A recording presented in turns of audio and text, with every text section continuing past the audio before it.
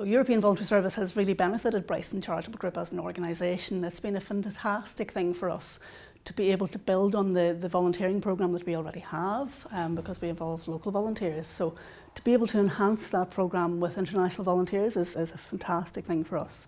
It's been great benefit for the projects to be able to have a full-time volunteer for up to 12 months and to have that consistency of somebody there.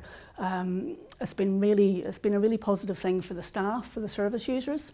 The EVS volunteers bring so much energy and such a new perspective to the organisation that it's wonderful. The volunteers also can ask questions which are more difficult for us to ask sometimes too. So they can challenge us in ways that kind of we maybe don't expect.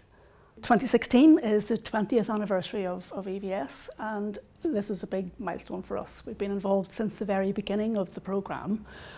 So we're going to host our 200th volunteer in the next couple of months, which is a very exciting time for us as well. And to mark the 20th anniversary, then what we've done is we've actually created an exhibition which is going up very soon. We've asked our ex-volunteers to tell us about the longer term impact and influence that EVS has had on their lives. And we've collected then stories from the volunteers and photographs which reflect the stories as well. And it's been a fabulous process. It's been really nice to hear from volunteers that left us 18 years ago, and to know that EVS still is influencing their lives and their attitudes and their jobs and their whole perspectives on things.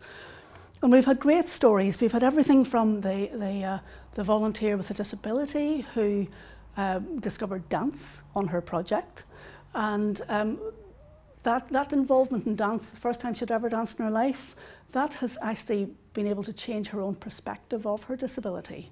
It's kind of helped her to think of her crutches or her sticks as an extension to her body instead of like a nuisance kind of thing which she has to deal with every day.